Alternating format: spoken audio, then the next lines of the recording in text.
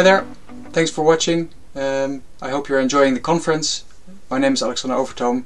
I'm Head of Business Development at the Things Industries, and today I'm going to share with you our latest digital twin as a service proposition. And probably you know that our core product is the LoRaWAN network server, but the network server is always just a part of a larger end-to-end IoT solution. And we want all to get a well-orchestrated end-to-end solution. And in order to get there, we need to manage the dependencies on the hardware, on the cloud platform, but also on the physical part of the network, being the radio network, being the gateways and the devices. And with that comes one of the major pains in maintaining a LoRaWAN network, which is about the physical infrastructure, because managing physical infrastructure is painful. Hardware is never easy and it tends to fail on us, and that's the pain that we're trying to alleviate with the digital twin as a service. And you may know, because you have been there, but the installation of and maintenance of physical equipment can be a straight-on nightmare. We've had a few examples in the past. What you can see here is at the Port of Amsterdam, where we are trying to install a smart parking sensor. There are a bunch of people involved, 6 including me taking the picture, and there is so much alignment required to get that parking sensor into the ground that this becomes very inefficient, and the delivery time is also increasing. So it's inefficient. Here you see a shipped pre-provisioned gateway where the wiring was done wrong. The copper wires were exposed because too much of the cover was stripped off, resulting in a short circuit that eventually almost set the gateway on fire.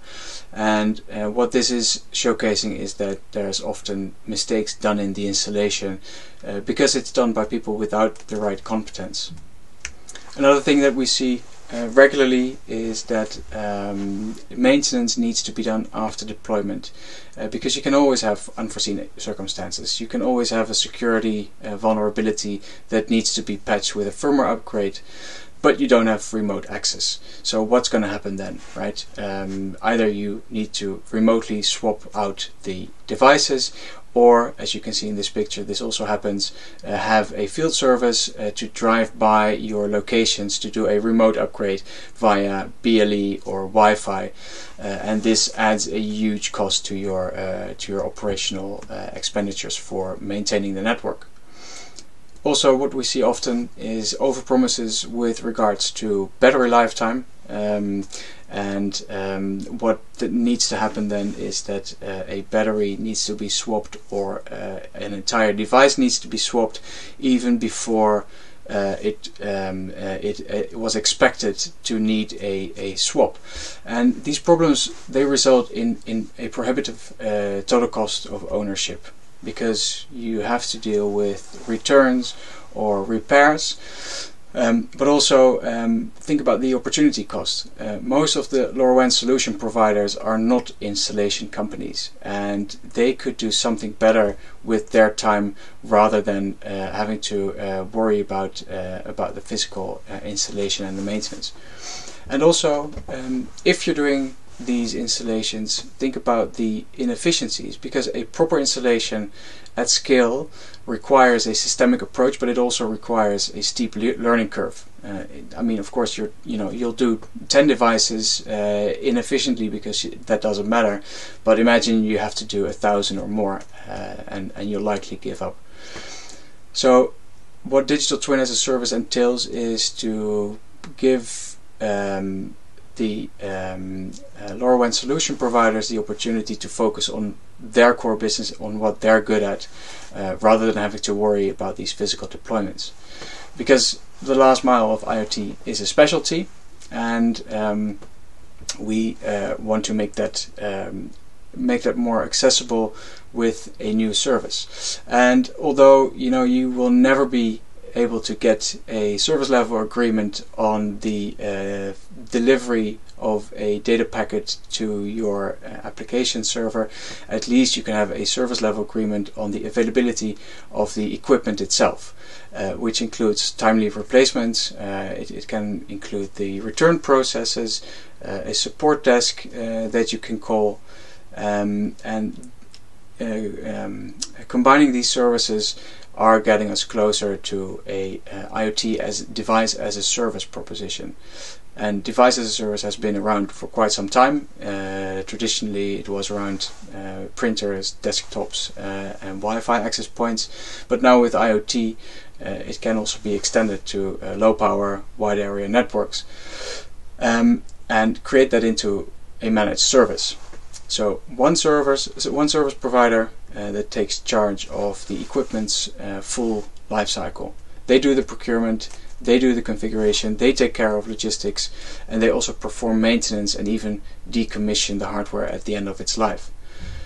And we see that as a missing link in successful LoRaWAN deployments. So what we've decided to do is to offer, together with a partner who does global IT field services, offer this service to our customers so that we can also provide a service level agreement on the availability and the proper functioning of your installed base, so that you don't have to worry about that.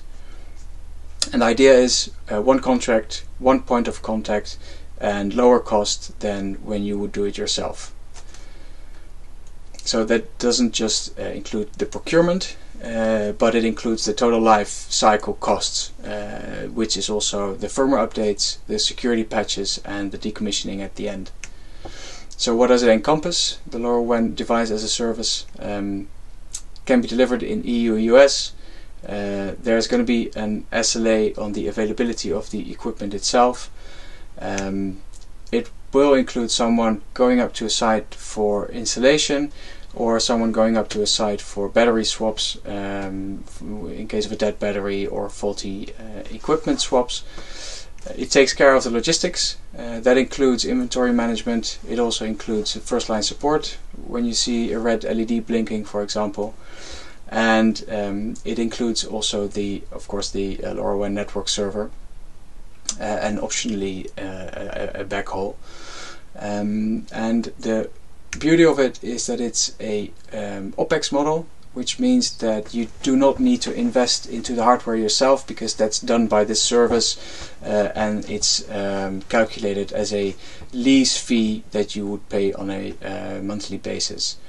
And then with the upcoming e-waste regulations, also already think about this, we can take charge of the decommissioning of a device at the end of its life cycle, rather than you discarding the electronics in the normal bin.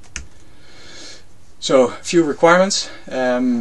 EU and US, as I mentioned. It's a wholesale deal, so the service applies to 100 sites plus. And maybe you ask, what is a site? It could be anything really. A supermarket, a restaurant, it could be a warehouse, anything that's relatively easy to access. We also set a number of requirements to the devices. For example, they need to be LoRa Alliance certified, but they also need to be compliancy tested. So we have a number of requirements that a device and a LoRa and a gateway need to meet, and they're, for example, around the implementation of ADR when they're stationary, but it's also around how do they perform in relation to their power consumption. And we want to make sure that indeed the promised battery lifetime can be achieved when we deploy these devices on your behalf in the field. It's about relatively easy to access sites, indoor or accessible outdoor placements, and the service is also applicable to companies that already have their own IT field service operation. To give you an idea about the cost, these tend to be longer term contracts, so 3 years or 5 years, and as an example, for 5 years and a full service contract, including 1 gateway and 6 devices, you would pay around 40 to 45 euros per site per month. So now we were talking about the IoT device as a service. Let's look at the digital twin as a service, because that means a step extra. So we don't want to just virtualize the data of one sensor or a collection of IoT devices, but we also want to augment that data with production and operating processes, but also contextual metadata. And although that service may not be there yet for LoRaWAN, let me talk you through a few things that we are working on. One of the things, as I said, we need to add extra layers of data. So in that way, a digital twin can help a company to make even smarter decisions. Imagine, for example, the connection of a building information system to an HR planning tool. And the HR planning tool can provide input around new hires, resignations, or longer-term staff planning, so that if you combine those sources of data, eventually you can feed into the property lease planning to make sure that the allocation of office square meters is optimized over time. And although this may seem like a bit out of scope for what we're discussing today, the bottom line is that we need a common language to feed into the digital twin. Because if we have a common language, it will become much easier to model and to integrate different sources of data. And let's, for example, take Azure IoT as an example. The language used in IoT Hub is called Digital Twin as a Digital Twin Definitions Language, or DTDL, and that's a format for sensor data that feeds into this digital twin. And that means that for a digital twin service, the application data format may be presented with an extra semantic layer, in this case called JSON LD for linked data, to support the data ontologies that are defined in Azure. And having this will make building digital twins native to your cloud platform of choice. And we are going to also integrate with that language. And as a final step, of course, you need to understand the health of your device population. You don't just want to act on application layer data, but also on the metadata that tells you something about the health of your device fleet. You want to act on events that matter, like signal reliability, battery status, etc. And that's why we are building a device diagnostics service. And we have the building blocks there already, like the device repository, like the event server, and the idea is that device events are delivered by the event server to the new analytics service, and that will add discrete or machine learning based analysis. And the outcomes of these analyses are then used to enrich the device profiles that are stored in the device repository. And the device repository in this way becomes a database of device performance benchmarks that are purely based off of empirical data rather than of a vendor produced data sheet. And the idea of this is that you can perform preventive maintenance, or that we can give you advice on how to set up your network, maybe where to place additional gateways, etc., to make your networks more resilient, but also to bring down the costs of your networks, because that's the main objective.